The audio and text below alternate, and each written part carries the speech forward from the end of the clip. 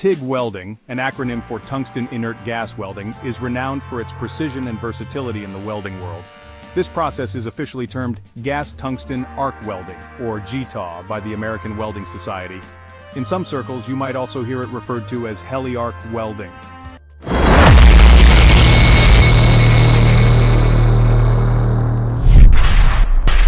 At the heart of TIG welding is the tungsten electrode, which stands out because of its extremely high melting point.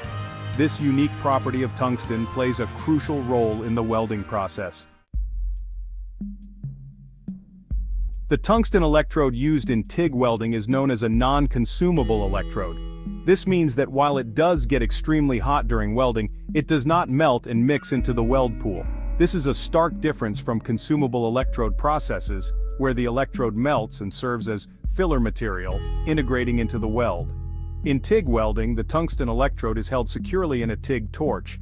The electrode is inserted into a collet, which is then tightened against the collet body.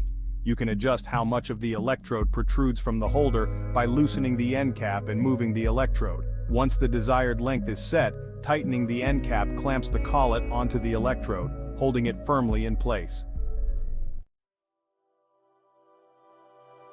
The essence of TIG welding lies in melting the base metals, the two pieces that are to be joined. The heat needed to melt these metals is generated by an electric arc that forms between the base metal and the tungsten electrode. This arc is meticulously controlled either through a foot pedal or a thumb wheel on the torch, allowing the welder to adjust the heat as needed. For most metals, direct current or DC is employed, akin to the current from a car battery, where one wire is consistently negative and the other positive. In the context of DC TIG welding, the electrode is usually negative while the workpiece is positive, a setup known as DCN, or direct current electrode negative, also referred to as straight polarity. This configuration channels most of the heat into the workpiece, making it the preferred arrangement for many applications. When welding aluminum, a different approach is required. Instead of DC, alternating current or AC is used. In AC welding, the positive and negative voltages alternate between the electrode and the workpiece. This alternation increases the heat on the electrode and has a cleaning effect on the workpiece. Aluminum is prone to forming oxides on its surface, which can interfere with the welding process by floating to the top of the weld pool and preventing a strong weld. The AC current helps to break down these oxides, ensuring a cleaner and more effective weld. For TIG welding to work, the electric current must flow in a complete circuit. This circuit begins at the welding machine, travels through the torch to the workpiece, and returns to the machine. To complete this circuit, a work lead is clamped to the workpiece, ensuring that the current can flow back to the machine. This complete loop is essential for maintaining a stable arc and achieving consistent welding results. One of the unique features of TIG welding is the ability to weld with or without filler metal. This flexibility is not commonly found in other welding processes. When filler metal is needed, a filler rod is used.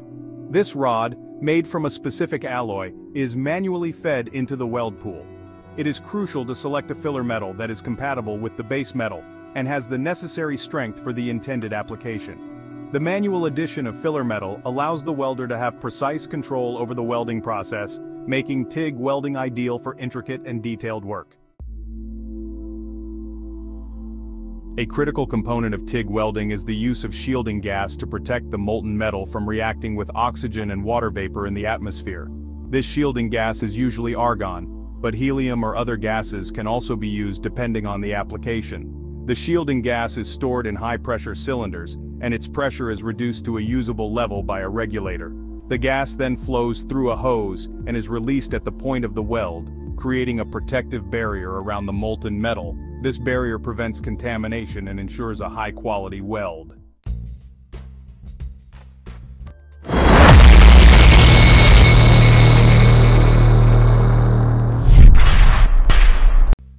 In summary, TIG welding is a highly precise and versatile electric arc welding process. It employs a non-consumable tungsten electrode, with the option to add filler metal manually as needed.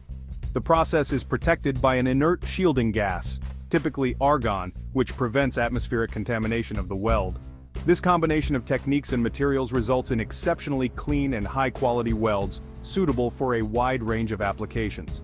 Whether working with steel, aluminum, or other metals, understanding the intricate details of TIG welding can significantly enhance the quality and durability of your welds. TIG welding is not just about joining metals, it's also about achieving the highest levels of craftsmanship and precision. For instance, when welding thin materials or performing delicate work, the precise control over heat and filler material that TIG welding offers is invaluable. Additionally, advanced techniques such as pulse TIG welding can further enhance control, reducing heat input and minimizing distortion in sensitive projects. Achieving optimal results with TIG welding requires careful attention to setup and maintenance. This includes selecting the appropriate tungsten electrode, ensuring proper electrode preparation, such as sharpening the tip for precise arc control, and maintaining clean, uncontaminated shielding gas. Regular maintenance of the welding equipment, including checking for leaks in gas lines and ensuring the integrity of electrical connections, is essential for consistent performance and safety. By thoroughly understanding and applying these principles, TIG welding becomes a powerful tool for producing high-quality, durable welds in a variety of materials and applications.